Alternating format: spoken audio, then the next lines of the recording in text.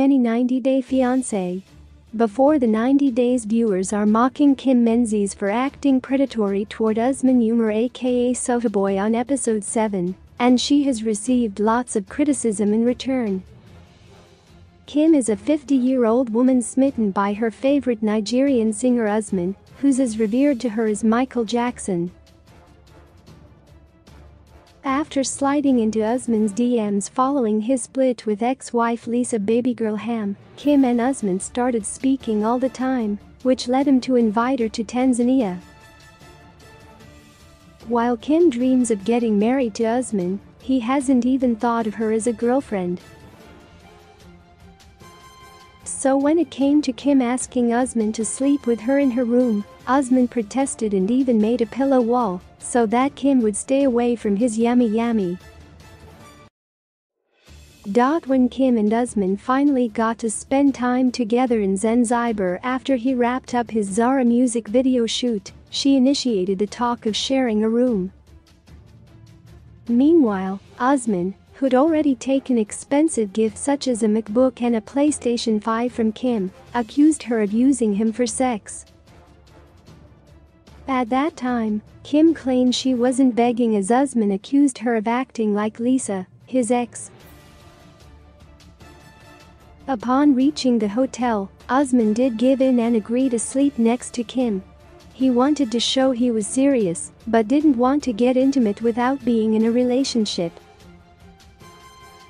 Meanwhile, Kim desperately wanted to be the judge of his yam, and the way she behaved was completely unsettling and cringeworthy, giving 90-day fiancé fans second-hand embarrassment. On the flip side, there are several fans who believe that Kim deserves better, and all that Usman has been doing so far is throwing out little breadcrumbs just to keep her hooked. Kim has been someone who fans never saw in a negative light since episode 1 of 90 Day Fiancé. Before the 90 days, so seeing her subtly demeaning herself by throwing herself at Usman is making them feel genuinely bad. Fans want Kim to see that Usman is just not into her, and that her being on the show means that she should have already been past the fangirl stage, which Usman has made sure didn't happen.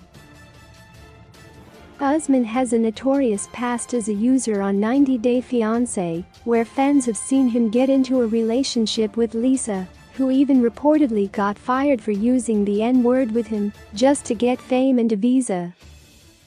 It appears that Kim has been blinded by the star quality of Usman so much that she's unable to see through his act.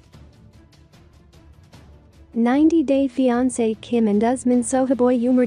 Besides Kim exposing her most vulnerable self on TV via 90 Day Fiancé is also helping her earn sympathy from some viewers.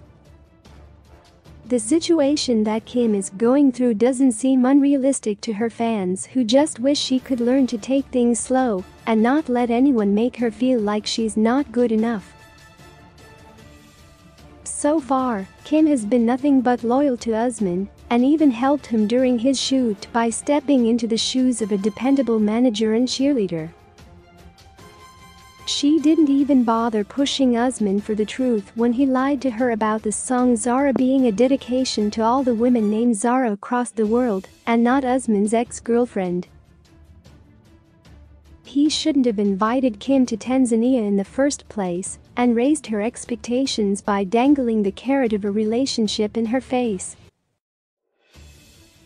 Still, it's not like Usman owes Kim sex just because she tried to buy his love with pricey gifts. Kim is acting delusional and is suggesting that she doesn't understand consent. Her behavior was disappointing to those who expected Kim to be better and have an iota of self-respect.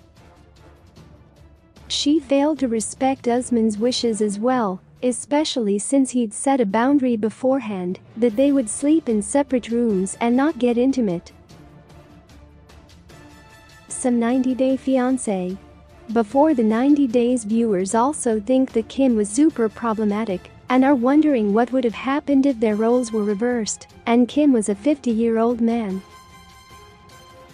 After all, if Kim really loved Usman aka Sohaboy, she would have given him space, while realizing why is it that he wants to go at a slower pace.